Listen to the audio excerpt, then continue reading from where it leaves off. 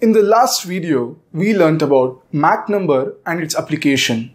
To recall, it is the ratio of local speed of an object to speed of sound in that medium. We also saw that few superfast jets travel at Mach 1.4, which is a supersonic speed. But reaching the supersonic speed is a bit difficult because the aircraft has to breach the sound barrier, which is Mach 1, to get supersonic. At Mach 1, the aircraft experiences high turbulence and is difficult to control, which can be fatal. After it breaches the sound barrier, it will produce shock waves.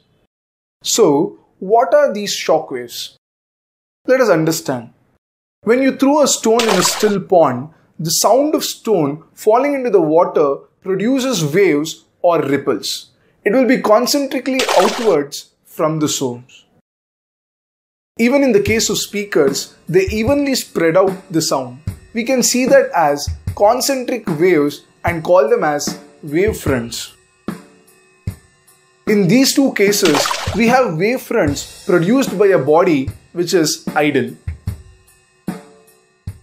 If we analyze wavefronts of a moving source like a bullet train moving at some speed and honking repeatedly, we have wavefronts which are denser to one side. They are crowded in the direction of movement of force. This also explains Doppler effect. The crowding of wavefronts increases the pitch of the sound. Even in this moving source, the wavefronts are concentric. They are generating one after the other. Now, if we have a source like an aircraft which moves at Mach 1, the speed of sound, the wavefronts would look like this.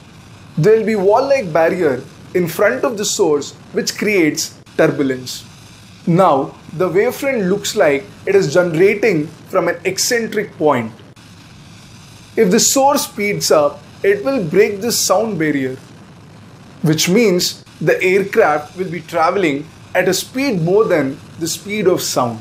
So, the wavefronts would now be in a shape of a cone because the source is traveling faster than the wavefronts. The wavefronts overlap and produce a cone-like structure. This shock wave produces a harsh, unbearable sound, as you can see from these real examples of supersonic flights. The shock waves reach the ground after aircraft passes over because aircraft is traveling at a speed which is more than the speed of sound. Aircrafts traveling at supersonic speeds experience vast difference in temperature, air pressure, lift and drag of the aircraft.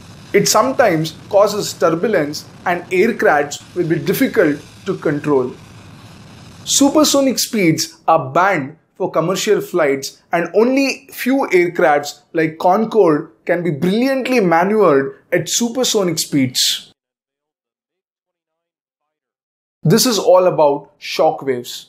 In this video, we learnt about wavefronts of sounds from different sources, shock waves produced by supersonic aircrafts.